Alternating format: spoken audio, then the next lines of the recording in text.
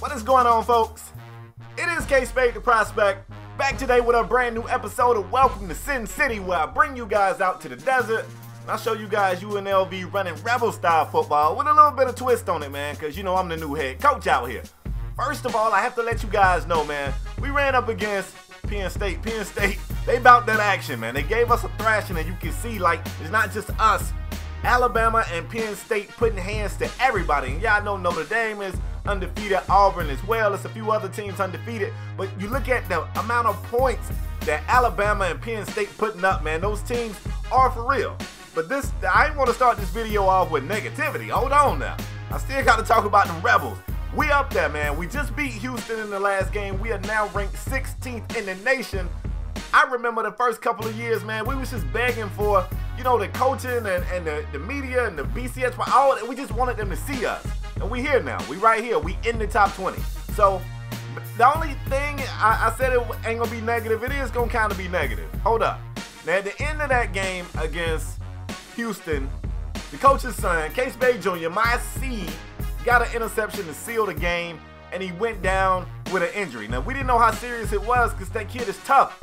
He's tough. He got right up and he walked off the field like it was nothing, but I got some bad news. It is not nothing. It's pretty serious.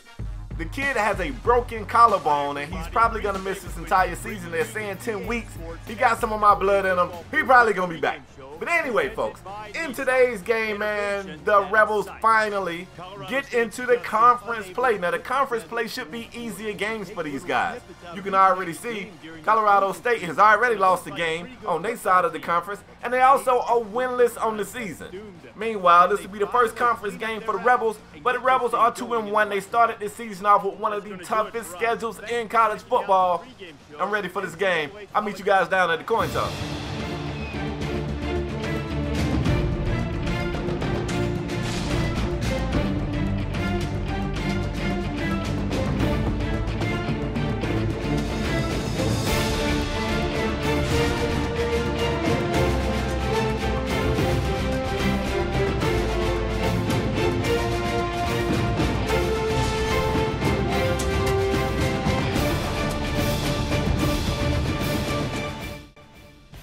Alright, folks, before the coin toss, man, we get a quick pan of things here at Lubbock Field, and you can see it's a pretty good turnout for a team with no wins so far on the season. I'm talking about no wins. Now, these games kind of scare me because you take a team with no wins, they be hungry. Like, they really want this dub, bro. They going to come out and probably fight the Rebels harder than anybody has fought this team this year. Look at this start to the game. I see you, Charles. Now, what scares me is the Rebels don't need to come out here and look past this team and go, oh, this is a bad team. They ain't got no wins. We can goof off, because this will be the team that'll set you up and embarrass your ass on TV. I've seen it happen before. But anyway, the Rebels come out. I like what they're doing. It looks like they want to get back to running the football. Now, they didn't get a chance to run the football very effectively in these first 3 games of the season, because you got to understand, you know, they was out there against some of the best defenses in the nation. And Lexington Thomas, who we know is a beast, we've seen this guy last year finish 2nd in the running for the Heisman, really has had an underwhelming year. It ain't really looked too great for him. So if I know the Rebels like I know them, they want to get back to running the football today. And look at LT. Only 6 yards on that play, but you see how this man is darting around. Also, the offensive line took a major hit this year. We heard, oh my God, look at Armani Rogers. Look at Armani Rogers, touchdown Rebels. I put my soul in this shit with this ink all on my skin. Think before you ink, I got this ink all on my hands. Man, I'm growing up and I'm changing. Don't try to knock me out of my plans. Armani Rogers, this kid right here, man, look, let me tell you. Anyway, like I was saying, we talked to Coach K.Spade, who himself admitted that this year he's got to do a better job of recruiting in the trenches on both sides of the football, man, offensively and defensively. This offensive line just flat out isn't great this year, and it's not giving Rodgers a lot of time in the pocket, and it's not giving Thomas a lot of running lanes. So, you know, we got to get that right. The defense, however, has been the all-star, as to be expected with this team. I said it at a bad time. Deatrice Clark gets a 49-yard reception on a play that it looked like Darius Moulton was racing him to the end zone. Darius, what are you doing? What are you doing? 1st and 10 in the red zone. Colorado State quick read into the flats, and that's a big hit right there by Jackson, who gets the starting job back. Now that Jr. is injured, but on the very next play, Izzy Matthews gets in the end zone with a 3-yard scamper. See? I told y'all, Colorado State is going to come out here and fight. This team wants this dub. You think they happy about having no wins on the season? Of course not. Of course not. Rebels go back to the ground. I like that. Later in that drive, 4th down, they are going for it. Rogers rolls out, throws a strange-looking pass, but it was a dot to Kspadetheprospect. 1st and 10. Faced with a 3rd down later in that drive, the pressure is on. You see what I'm saying? That's a great blitz right there, though. The blitz gets to Rogers. He can't get the pass off, and the special teams unit still has to come out and punt the ball off. 7-7 game. Colorado State on the field with a chance to do something, and this is the Darius I want to see.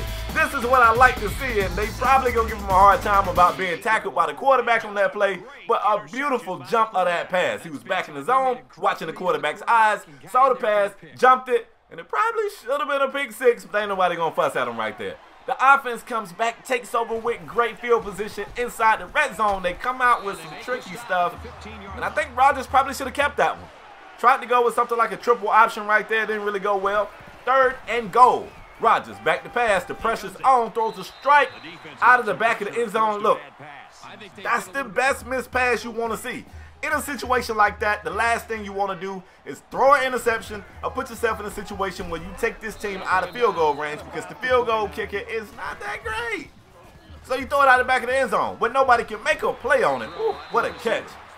And like that, man, we got a 10-7 game. Colorado State out here fighting, though, y'all. They fighting. These Rams out here fighting. 1st and 10.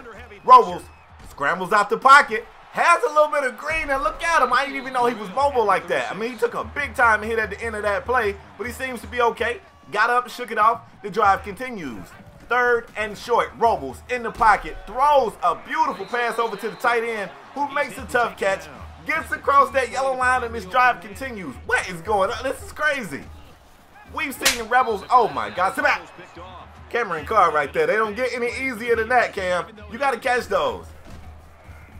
We've seen these Rebels out here fighting with some of the toughest teams in collegiate football. To see this right here is a little, I don't know. I'm not going to say they're not prepared, but maybe they came out and tried to look past this team. They got to get right. Robles on 3rd down. The pressure's on. Throws the pass. I don't know how Josh is so wide open. Josh Garrett was wide open. Made a tough catch on the sidelines. The drive continues again, y'all. You got to be kidding me. 3rd and short. Another opportunity for the Rebels to get off the field. Robles throws the pass. The receiver makes the catch, and he's going to be brought down shy of the 1st down marker.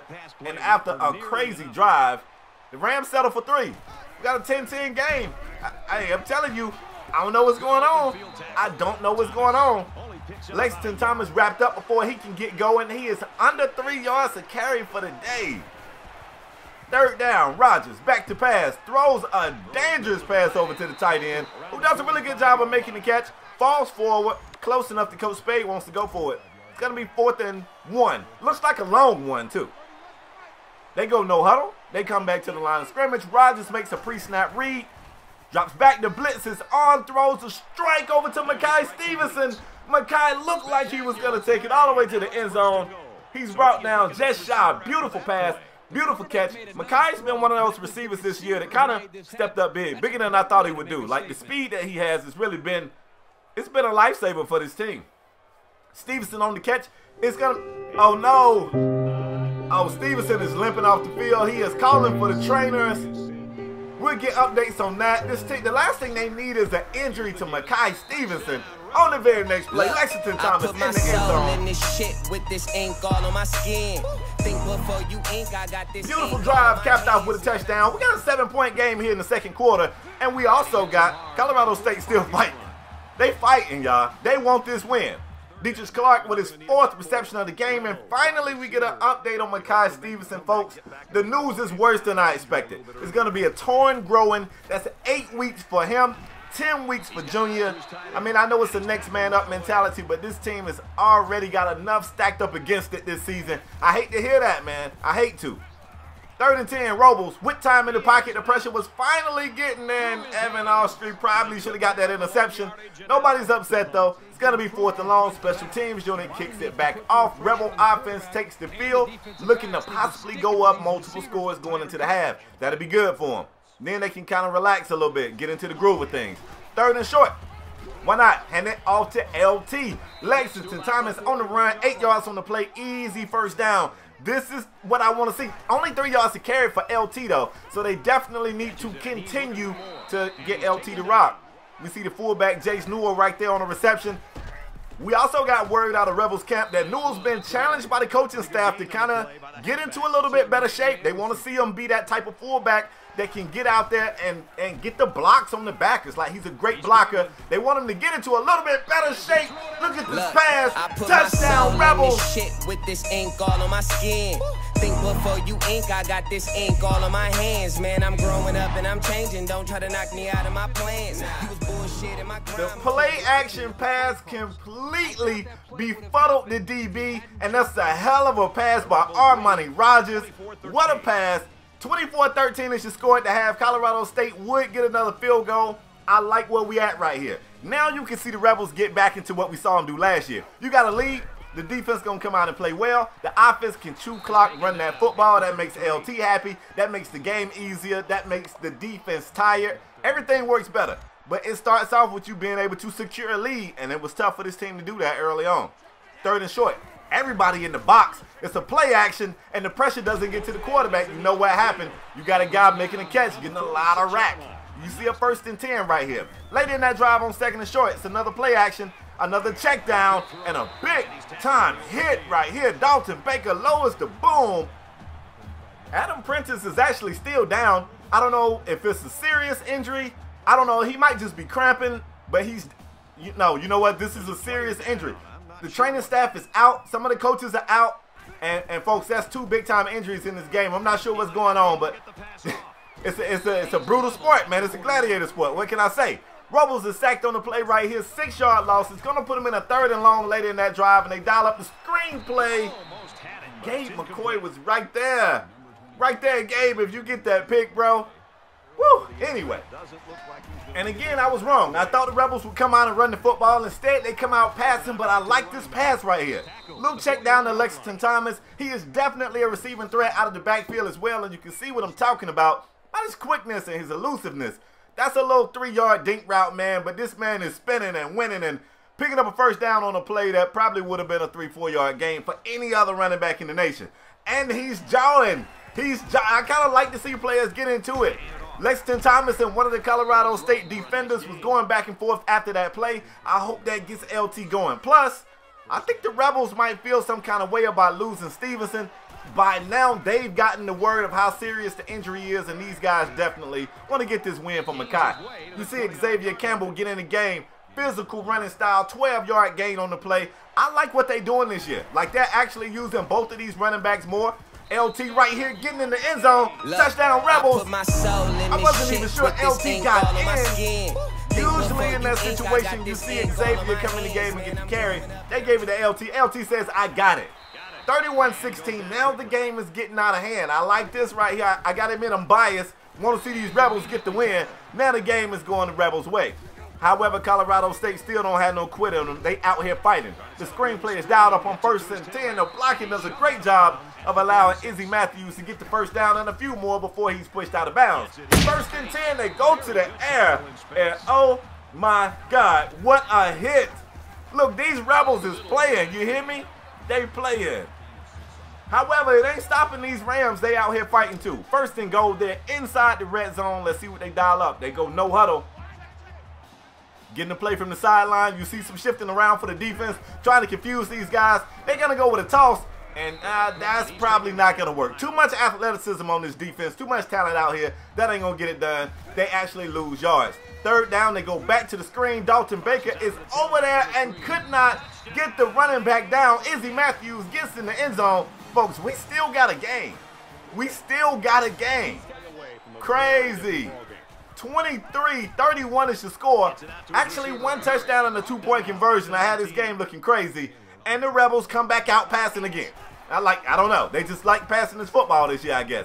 Lexington Thomas straight up the A-gap. 7 yards the easy way. Still spinning off defenders and breaking tackles. He's over 4 yards to carry now. His carries are kind of low from what we are accustomed to seeing from last season. But the average is balancing out. Started off a little rough.